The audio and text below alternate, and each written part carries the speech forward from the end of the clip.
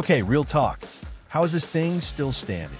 The Leaning Tower of Pisa has been tilted for over 800 years, and yet it hasn't toppled. Exploding head, let's find out why. First off, it wasn't supposed to lean.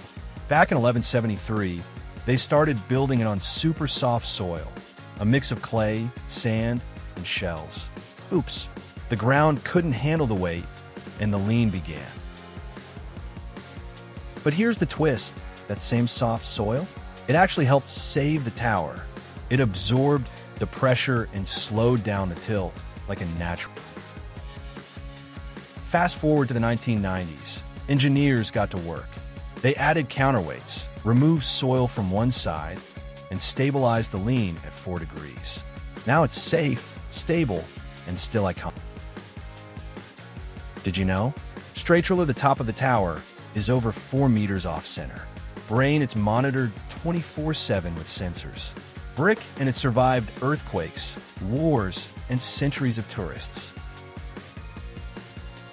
It's not just a leaning tower. It's a masterpiece of accidental engineering, ancient architecture, and modern science. Now you know why Pisa leans but never falls. Tag a friend who's always defying gravity. Winking face.